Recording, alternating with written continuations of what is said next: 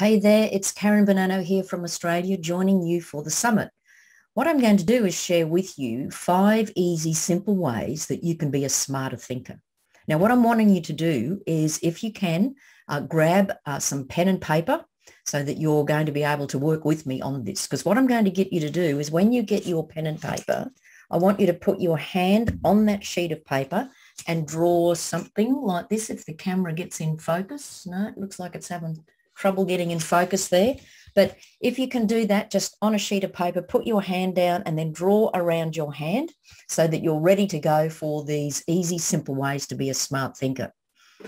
First of all, I want you to note that there are different questions that we have attached to the digits on our hand. And this helps us to be a smarter thinker, because the questions are what we call open questions, which means you get a better answer, not just a yes, no. So you might have heard people talk about fat and skinny questions. Well, these are the fat questions. So the very first one is why. Now, the reason why I've got that attached to the thumb is because with your thumb, if you didn't have your thumb, you would have trouble hanging on to things or picking up things or holding a pen to write.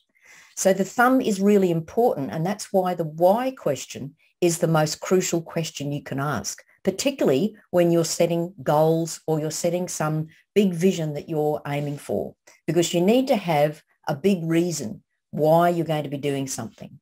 So then the next question is with our pointer finger, and there's always someone telling you what to do. So this is your what question. So you're going to have why, and then you're going to have what, and then you're going to have, with the tall person, is your who.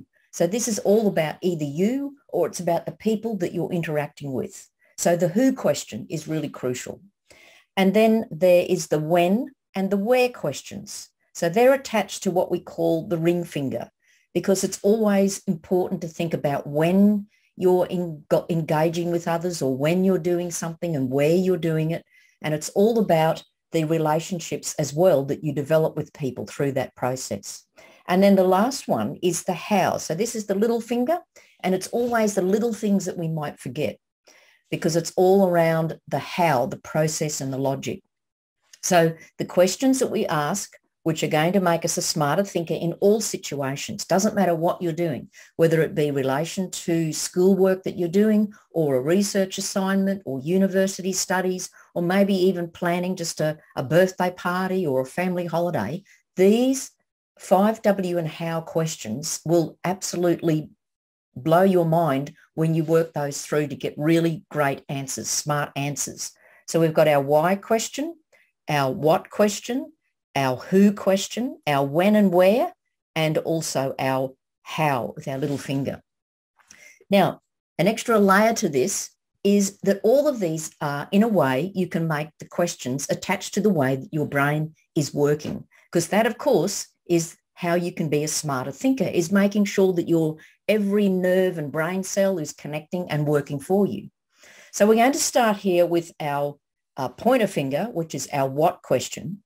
And what questions are often associated with our frontal cortex of our brain, because that's our thinking brain. That's where we are most creative, with our frontal cortex. And the what question helps us to be creative by asking that question. Then we have our who question, and that's with our right side of our brain, because that's related to coming up with brainstorming and different ideas and different ways to do things. And so this, again, is attached to that creativity. Then we have our when and our where question, and that's attached to the limbic brain, because this is where we're attached to those sensory aspects and those emotions and those feelings. And then we have our how, which is attached to the left side of our brain, because how is all about how you do things. It's the logical way that you do things. So if you start to then work all those questions, the big connector is the why, because when with your brain, you have this bridge that connects both your hemispheres of your brain, your left and your right brain, but also all the synaptic energy that goes on to get you thinking and get you being creative in what you're doing.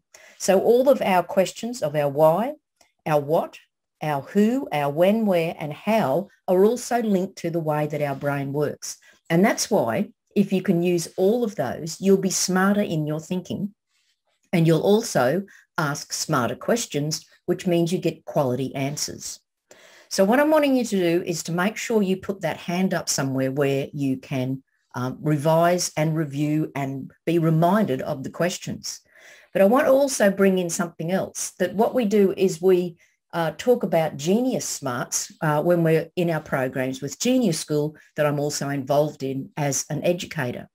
And our Genius Smarts are also connected up with all of those questions, connected up with our brain, but also helps us to work out, well, what happens at all of those stages? So with our what question, that's what we call ideas smart. So someone who's ideas smart is always asking that question. What can we do? What's going to happen here? What is all the questions that they ask most of the time, because they're coming up with the different ideas and the different creative ways of doing things. And if we think about some people around the world who are that kind of innovative, intuitive, imaginative person, we can think of people like Richard Branson and Jeff Bezos, who recently went up into space, and they were innovative in what they were doing. So they came up with the what question of getting into space. And then we come around to our who question, and that's our people smart. So it's attached to the people that we connect with, the people we have conversations with, the people we have discussions with. So it's the who. Who are we connecting with? Who are we hanging out with? Who are we having conversations with? Who are the people in our life who are important? So that's all the who questions. So that's the people smart. And then our ring finger is the when and the where. And it's all about senses because it's attached to our sensory part of our brain, but it also brings in our multi-senses. So what we do there is we're using all of our senses to look at all the things around us, to know when is the best time to do something and where should it take place. And it's all about timing. So that's our when and our where, and our senses smart. And then our little finger is all about detail smart. It's making sure that we have everything ticked off, that we've got a process, that we've got a logical way of doing things, that we've got procedures. We may even have systems in place that help us to do things smarter. So we've got all different things just purely by remembering our 5 digits can be attached to our why, our what, our who, our when, where, and how, but also attached to our frontal cortex, our right brain, our sensory brain, our sensory limbic brain, and also our left brain. And then the bridge that connects it all together is this important part. Now, another thing that you can do is always remember your why is a key question. So when you're asking the what question, you can blink your fingers and go, what is a goal that you want to achieve? What is the difference you want to make? And then why is it important for you to be making that difference or that change or that achievement? And then our who, why?